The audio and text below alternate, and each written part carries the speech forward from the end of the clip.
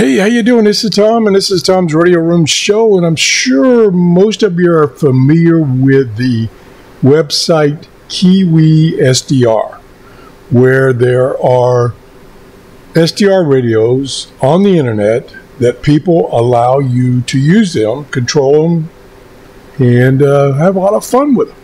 Well, I got an email a couple of days ago that the new version of the KIWISDR software that these people use to let you use their radios has been updated once again. Being updated quite a bit recently, and this was a feature that I'm always interested in, is information about stations via the EIBI database, which contains tons of information about stations. And now owners of a KIWISDR radio can update to this version and have that additional feature. Now we'll try to show it to you right now. I've selected one. I don't remember which one I selected. Doesn't matter. Well, it actually does matter, because if the particular person who's running their radio on the internet hasn't updated to this latest software, which is, if I go over here, it's 1.470. It just came out October 15th. Then they won't have this capability of the EIBI database being shown. And now I'll show you what that looks like. So here it is.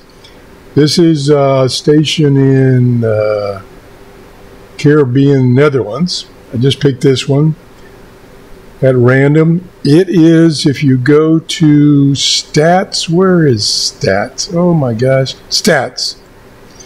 Down here under up, right here is the version number, V1.470. So this person is using the latest software. Now, you look at this and you go, I don't see anything. I've seen this before, this kind of general information. Well, if you right click on this area right here, here's all the other options that are available, most of which have been there for a little while and I didn't know about it. But this is the one we're looking at right now, is the DXEIB database. So you click on that and there it is. There is all the information from that database. Now, you will have to zoom out, or excuse me, zoom in, so because this stuff, there's so much of it, it overlaps. So let's zoom in. We're on the 49 meter international broadcast band here. And now you can start being able to read these things. Like here is channel 294. That's a European, I believe it's a long wave channel that's also broadcast on shortwave. And there's actually something here because this particular radio is over in Europe, so they could possibly pick up this station. And then I can zoom in a little more. Now it's a little easier to read. So then you can select.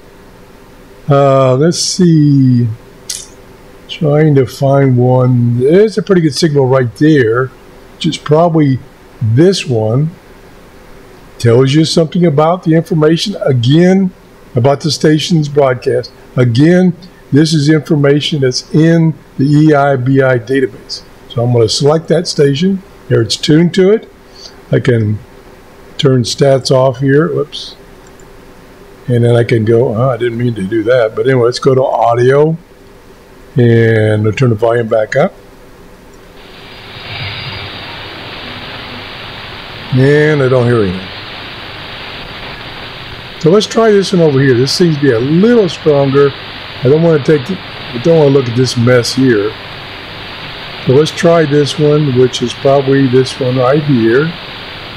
This is out of Germany. Really weak.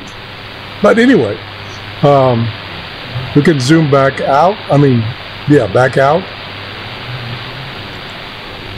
And then here's all these, see all the stuff in blue here is from that database. I'm not sure what the stuff in purple is. But there's bunches of different, oh, I know what it might be. It might be the language that they're broadcasting in right now. That could be what the color code is. I'll have to do some more research. But to go back to, let me mute this. Go back to, this is the familiar website where all these receivers are, which is at the KIWISDR.com/public/. And you can either look at the listing this way, or you can click on here and see a map, which is what I usually do. And then you can zoom in, move it around. And so then you could pick one of these radios to listen to. Now, what I plan on doing this weekend is, since shortwave reception here in my location, which is down here on the west coast of Florida, is still not very good, I'm going to come over here and select one of these radios over here so I can actually hear some stuff. And then, oh, excuse me, nose itches. And then get some ideas of what stations that I want to listen to on my radio that I'll eventually be able to receive once the conditions improve. So check this out. I think this is pretty cool. Having this EIBI database overlay here. Again, to get this, you come up to this area right here and you right click, and then here's all the other options. Like, for instance, you can do a DX cluster lookup. You can do an SWBC database lookup.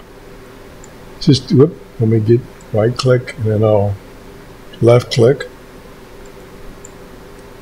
And that takes you to shortwave-info with the information from that other page, which is the frequency. And then down here is the stations that are possibly broadcasting on that frequency.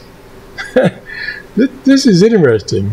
No, it's not the purest shortwave radio listing on your own radio. It's using somebody else's radio. But right now, that gets you around the problem where, depending on where you live, reception is not that good on shortwave. It's improving, but it's kind of stuck now with a solar flux index about 85. It's kind of stuck there.